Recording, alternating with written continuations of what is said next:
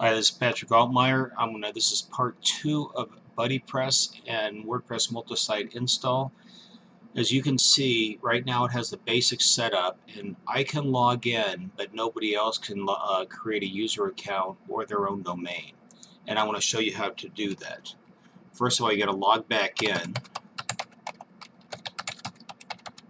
and this is going to change because it's going to show you how you can add a new user right there. Okay, this is me. I'm going to go to My Sites. I'm going to go to Network Admin. We're going to go to Settings and Network Settings. Okay, right here it has registration is disabled. What you're going to do is you're going to, this setting is if you just want users to be able to register but not create websites, and you can always tell them to contact you and give you their website. So that's important.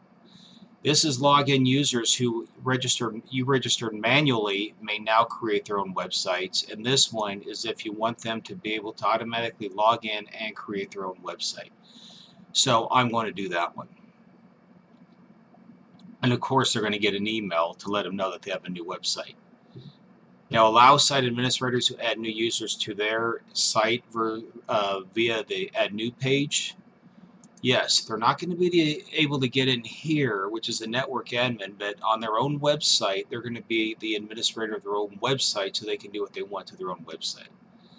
Okay, now here, if you don't like certain email addresses, if you're getting spam, you can ban them.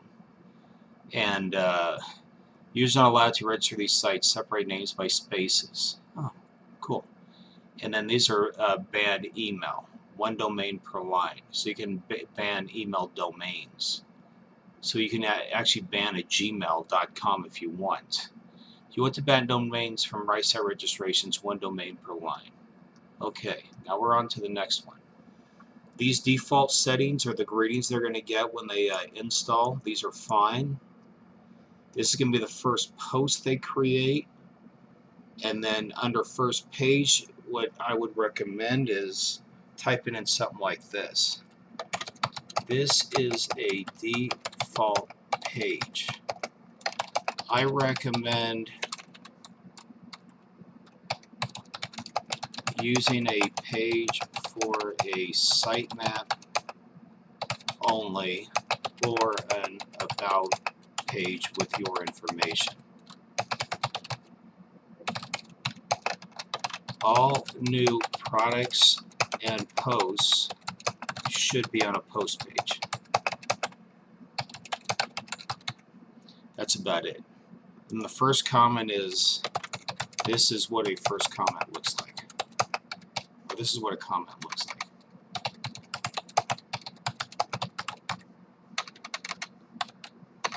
Started. Okay, that's it. Leave these blank. 1500 kilobytes is more than enough, and you want to be able to enable them to see plugins. You have to install them all, but that way there's certain plugins they can add and activate and deactivate if they so desire. Let me hit pause.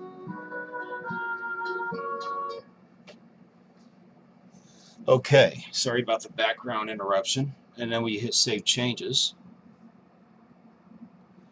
And now we log out. Let's just go to Network Setup real quick. Okay, we've already done this in the first video just to verify. Now I want to log out. I want to return to the home page. Okay, now see how it says you can create an account to get started and you can log in? So we'll go to the Create Account page. Now see how it asks them for a username and then their name. Well, the thing is, though, with the username, you got to be careful, and you want to write a little excerpt on the About page, and how to get started. Is that their username is going to be their domain name. So if their username was, let's say, photography, their domain would be photography.proteinshakesandvitamins.info. So let's say they wanted to have stomach exercises, and they named it, their username was stomach exercises. It would be stomachexercises.proteinshakesandvitamins.info. So you got to make sure that what they have works, because the big website I'm going to create is called artistspot.com. So they would like to say Jenny artistspot.com or chalkartists artistspot.com, painting on canvas I mean, whatever it is, but you want to give it a good name. If you want to give it a store name like jennysarts.artistspot.com, that's, but here it's proteinshakesinfo.com, because I'm going to create a bunch of different websites on different brands of protein shakes. Like I'm going to create an Optimum Nutrition one, which makes excellent protein shakes. Fit Mixer, so it would be optimumnutrition.proteinshakesandvitamins.info and print and fitmixer.proteinshakesandvitamins.info. That's what it's going to be. And so here's their username, their name, their email, and then here it says blog details. Yes, I like to create a new site. If they don't do this, they just get a username and then they can log in and do whatever they want to do with their own stuff. But here, if they create a new site, then they get their website, then they can log into their own website and have users log in directly to their own website too. Well, the part B wasn't really that complicated. It's pretty simple. You could see how it was easy to set up. And now you have your activity. So if there's any other websites here, posts and stuff, it'll show up here. Here it'll show you a bunch of the new blogs. Here's mine. Visit the site, which is nice.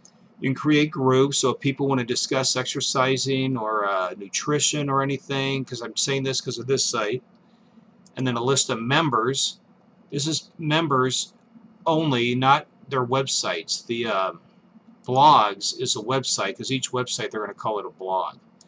And then a sample page that says this is what a page would be, then you can leave a reply. Hi there, I'm a bike messenger by day, blah, blah, blah, blah. This is a page that, the sample page is basically explaining yourself. This is Patrick Altmeyer. Thanks for watching.